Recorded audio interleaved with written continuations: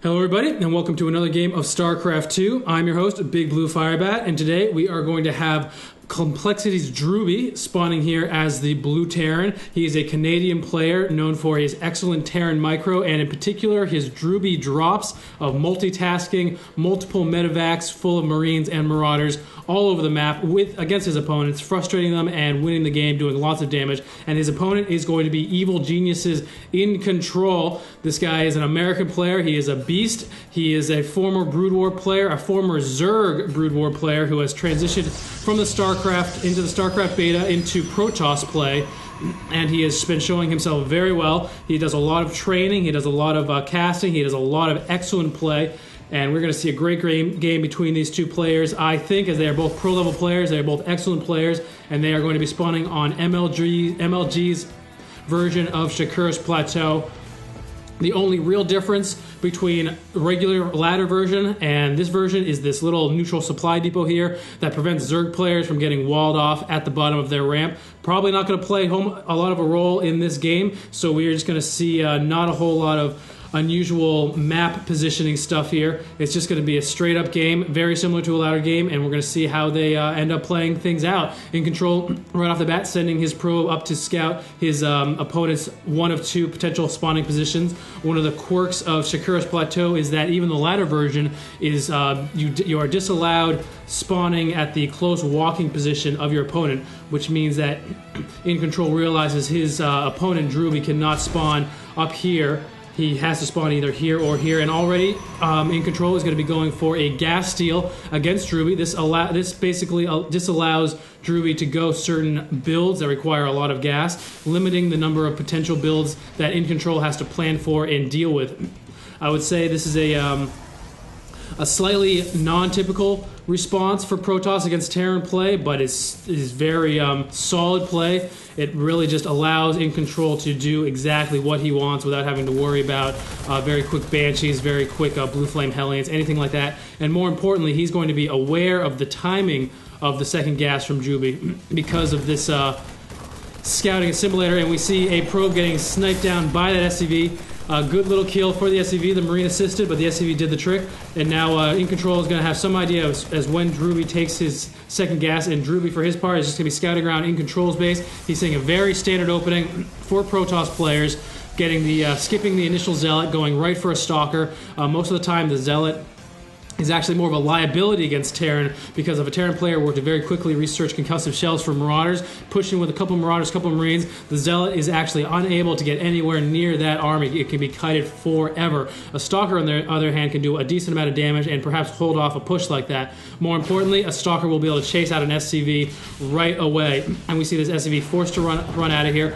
And it looks like InControL was planning to expand, but instead was going to deceive his opponent in case that SCV made it down the ramp, but he's going to go and expand anyway. Drewbie, for his part, is already halfway through on building his own command center, so both players are looking to set themselves up into a fairly solid macro position. They want to get on two bases as quickly as possible so that they can pursue the higher levels of tech, increase their army potential, and really just get going. And now we have InControL aware of the fact that the assimilator is down. Drewbie has not taken his second gas yet, so InControL is going to be playing kind of in the dark. He is taking his own second gas and just getting his warp gate research going down, getting a couple of sentries up and out in order to set up those force fields and poking up the ramp with the Stalker. Ramp is fully walled off, but a couple of pokes are going to get off on that Marine. The Stalker taking a little bit of shield damage, taking a little more shield damage, and looks like it's going to retreat before taking any hull damage. Very smart play, great control by InControL, definitely demonstrating his own name. A good strategy with Protoss units, particularly these early harassing units, is get in there, do a little bit of damage to these Marines, which cannot regenerate hit points, take a little bit of shield damage, get out of combat, regenerate those shields, go back in, and if you play it right, you will not take any hull damage whatsoever, while you eventually do a decent amount of damage, killing some Marines in the process.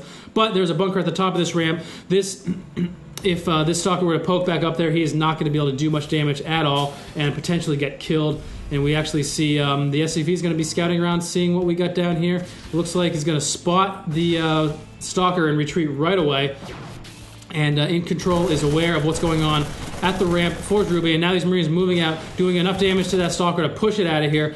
And it looks like Drewbie is going to be taking control of his bottom part of this ramp right before he expands. He has orbital command up and running. I expect he's going to float that over very soon. InControL, for his part, is actually sacrificing a significant amount of his army in order to go for economy and production. With 2 sentries and 1 stalker, he's actually he could be vulnerable to a move out by Drewbie, but Drewbie is unaware of the fact that there is very little army over here, and by the time he moved out, InControL would have been able to reinforce with his warp gates. He's going to have a couple zealots out, destroying this neutral supply depot in order to be able to place pylons here if necessary, and just with the stalker hanging out on the edge of the ramp, being able to spot any moves out, and this poor SCV getting taken down completely now.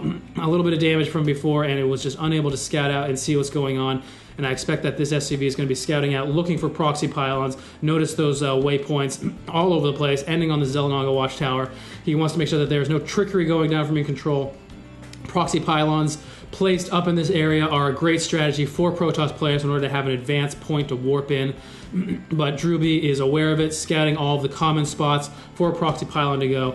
And now we have a bit of a move out by Drewbie. It looks like he's going to send himself out. He does not have concussive shell research. He's skipping that research for the moment, going instead for stim pack and combat shields. And those are going to finish about when he would arrive at the at InControl's base. InControl, for his part, setting up his units in a great concave. All of the stalkers and sentries would be able to attack at a very focused point. As each unit comes up, you will see demonstrated with this SCV.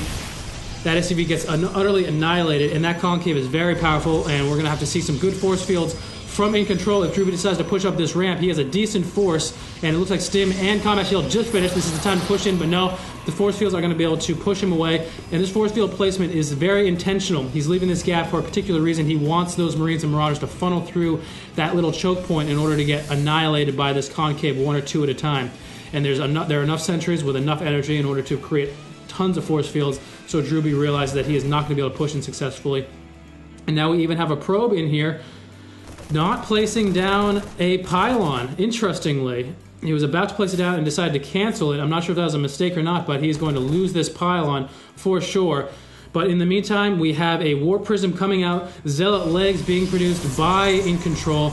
It looks like, and also a Dark Shrine coming out, so we're going to see some Dark Templar play, some harassment, and between the Warp Prism and the Dark Templar, I think that we're going to see some interesting drops, warp-ins, and other shenanigans going down for our Protoss player. And we also have another nice placement here. This Observer here, sitting right at the front of the ramp, is going to be aware of the unit composition of Drewbie as he moves out, and he will also be able to just spot, he'll be able to sneak into Drewbie's base and spot any tech if he wants to. But now we have this Observer placed in this position very specifically. He's able to spot the high ground, as you can see here, allowing this pylon to warp in. Probably Dark Templar to the top here. I don't think that InControl is going to be doing anything else, considering his tech path, and now we even have one on the side here going for these destructible rocks. Interesting.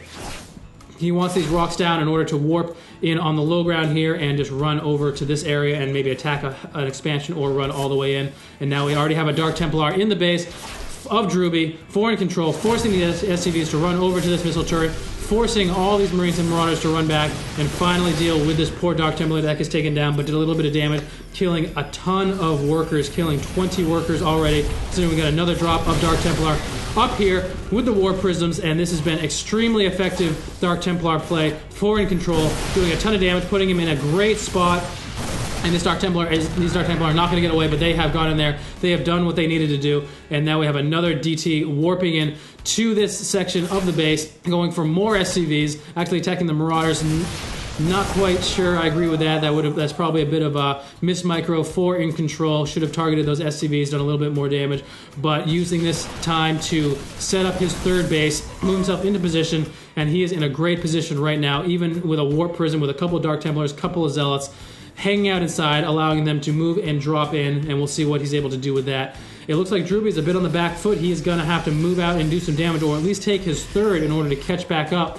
We have InControl moving into his own third. He's going to be beating Drewbie in the economy game. He has 62 harvesters to Drewbie's 29. That puts him at an enormous advantage, almost doubling the income, more than doubling the income of Drewbie.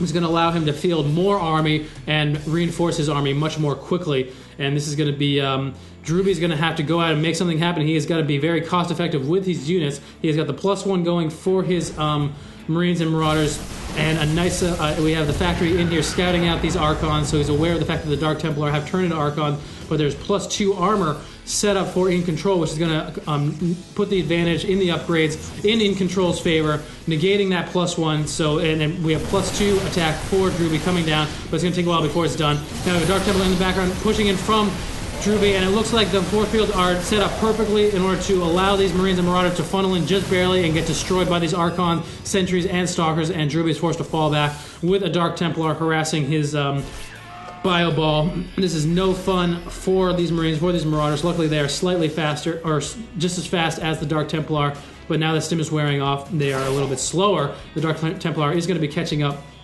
and sniping down these Marines. Every Marine counts in a position like this, particularly because of the fact that Drewbie is down so far in Harvesters. He has got to get going. He's got to get some of his Drewbie drops going. He's got to be dropping on his opponent's base, kill some Harvesters, kill some probes, claw his way back into this game, because he is definitely on the back foot now. He is at a serious disadvantage. 72 Harvesters to 32, 3 bases to 2, huge saturation, and the income is enormous. Income advantage, double the gas, double the minerals. InControl is firmly in control of this game. He knows what he's going to be doing. He knows how he's going to be doing it, and Drewbie has got to get something accomplished here. And now we see it. He's moving with his drops. We're seeing if this is going to get spotted. Not spotted by that observer. It looks like that medevac was able to sneak just past that observer, and they're we have InControl expecting a drop, but he's not quite sure where the medevac is. At the same time, we have another medevac moving across the map, and we're going to see how effective Drewbie is going to be with these drops. We have more probes scouting around, observers sitting at the front of the base. Looks like InControl is planning to take his 4th, but now we have the drop going down here for Drewbie, and I will keep an eye on that other drop in the upper section of the map, but I want to see what goes on here. Looks like we're going to be stimming up and moving in, and it looks like, and Drewbie has got to do some damage to these workers, killing a ton of probes. The army for InControl is out of position, moving back here, finally going to be able to do some damage, and it looks like all these Marines are going to get away with no damage, well, a little bit of damage to them, none of them dying. Medevac taking a few shots from the Stalkers. Now we have a drop of Marauders, going to be denying this 4th base. This is exactly what I was talking about. Drewbie needs to get back into this game. He needs to do some damage. He needs to deny expansions while taking one of his own, and it looks like these Marauders are going to be forced to fall away with the Zealot and Dark Templar doing some damage to it, and it looks like InControl has had enough of those drops. He is not interested in things going down here. We have another drop coming down and an engagement in the center, actually going on all over this map, and it looks like Drewbie is forced to fall back away from this Stalker, Colossus, and Zealot force, doing great starter step micro, moving and stopping, killing those Zealots as they come. Archon getting a couple of hits of splash damage, and it looks like he's going to be falling all the way back to his base, where the ghosts and bunkers and towers are going to be able to hold this position right here. And it looks like InControl is just holding on to the center of the map, but at the same time we have the drop coming in from Drewbie. InControl's army is way out of position, doing tons of damage, forced to warp into Dark Templar. Dark Templar one-hitting those Marines, and it looks like all the probes are falling back, and I think that this drop is going to do some damage, but not a ton. It looks like Drewbie was able to even up the worker kill count, but not quite even up the game, considering InControl is sitting at his 3rd base, still with Drewbie on 2 bases. This is not working out so well for him. The incomes, while they are more equalized, are a little bit are definitely in InControl's favor, considering Drewbie is nearly mined out here. He is able to keep his income similar by the use of mules, but those mules are not going to last, and these resources are not going to last. Down to 200 resources here, 130 on that patch, and I think that Drewbie has to expand now, or else he is going to simply lose this game via a loss of army. He won't be able to resupply his army as quickly as he needs to. And now we have InControl maybe looking to take his 5th base, but he's definitely taking his 4th base. He wants to stay up on the Harvester count. He wants to stay up on the economy. And Drewbie is worried about drops. He is worried about pylons. He wants to keep this. He wants to be aware of any drops that come in, using this sensor tower to keep things under control, to keep an eye out for things. But now we have these ghosts, tons of ghosts with lots of energy. It looks like there are 4 ghosts with this army, and that can definitely change the tide of any battle. I see InControl going for Templar Archives, probably to counter those ghosts, probably to counter this mass of Marines.